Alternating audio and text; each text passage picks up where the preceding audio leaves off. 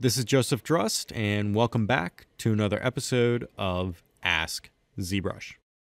So we had a question sent in asking, how can I get Sculptris Pro Tessimation to not be linked to draw size? So to start off, I just have ZBrush loaded up, and I just have the Polysphere project here loaded in. And the question is asking about using Sculptris Pro and how to get the Tessimation feature to not be linked to the brush draw size. So as an example of this, I just have the standard brush selected, and let's go up here to the top and activate Sculptris Pro. So if I come across this icon here and click, I've now activated Sculptris Pro inside of ZBrush. And then I'm going to navigate over here to the Polyframes button here, turn that on, and then I'm going to turn off Fill. So now I just see the model with polyframes, and I don't have the poly grouping color visible. So with Sculptris Pro active and the standard brush selected, if I come across the surface of the model here and click and drag to sculpt on the mesh, you'll see that the stroke is automatically getting this Tessimation effect happening. And this will happen anywhere on the model. So if I come over here and click and drag, you'll see as I sculpt, the mesh is going to automatically receive this Tessimation, and it's going to give me enough density in that area to support that sculptural mark. Now by default, the amount of Tessimation you're going to receive on your mesh is going to be controlled by the draw size slider up here. So if I have a draw size of 64, I'm going to receive about this much of that Tessimation effect. Now if I change my brush size to something smaller, and then come over here and sculpt on the model, you're going to see if the draw size is smaller, I'm going to receive more Tessimation. So the draw size is currently determining how much Tessimation you're going to receive. So larger draw size is going to receive less Tessimation, and then smaller draw size is going to receive more Tessimation. So the question is asking if there is a way to disable the linking to the draw size for this Tessimation. So let's say I want to sculpt with a large stroke and a small stroke, but I want the Tessimation to be the same. So for the small one here, I want the same amount of Tessimation applied that was being applied to this larger stroke over here. So to do this, we just need to navigate up here to our stroke palette. And I'm just going to click this little button here to dock to the side. And in the stroke palette here, we need to come to the Sculptris Pro area. And in here, there is a button called Adaptive Size. Now the Adaptive Size option here is going to be enabled by default. And what this is going to do, it's going to link the Tessimation to that draw size. So if this is turned on, your draw size is going to determine how much Tessimation that you receive on the mesh. So if I disable this, this is now going to break that link. So let me undo here back to my original sphere. And let's change my draw size to that 64 again. And then let's go back to the stroke palette over here and let's just modify this subdivide size as well.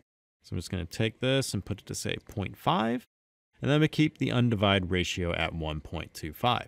So Sculptris Pro has a Tessimation effect, and what this is, it is tessellation and decimation together. So the subdivide size is going to determine the tessellation value, and the undivide ratio here is going to determine the decimation value. So as you perform a sculpture mark on your model, it's going to use these two sliders to determine how much density is added to the mesh. So with a subdivide size of 0.5 and my draw size at 64, if I come across the surface of the mesh here and click and drag, you can see I'm getting something like this. And then let's change my draw size down to say 20. And now come across the model and click and drag. You'll see I'm now getting a smaller stroke and I'm getting the same amount of Tessimation. So you can change to say a larger draw size, and as I click and drag, I'm getting that larger stroke, but the same amount of Tessimation is happening. So to disable the draw size from the Tessimation with Sculptris Pro, you just need to navigate to the stroke palette, go to the Sculptris Pro area, and then disable Adaptive Size. Now, since the Tessimation is no longer being controlled by this draw size, you now need to just modify these sliders here to control how much tessellation is going to be applied to your mesh as you sculpt on the surface. So if I change this down to say 0.25, and now come across and sculpt, you can see I'm going to get more density now, and then I can go to that smaller draw size and sculpt again. I'm going to get the same density across those two strokes. So if you have this adaptive size slider turned off, these two sliders here are now going to control how much Tessimation the mesh will receive as you sculpt on the model. So one final note is that this adaptive size option that lives in the stroke palette over here will always be enabled by default. However, you can save out custom Sculptris Pro options per brush. So as an example of this, let's say with the standard brush here, I never want that adaptive size option on. So with the standard brush selected, I can navigate up to the brush palette here. I can go to the Sculptris Pro area. In here, I can turn off Use Global, which is going to look at that option in the stroke palette.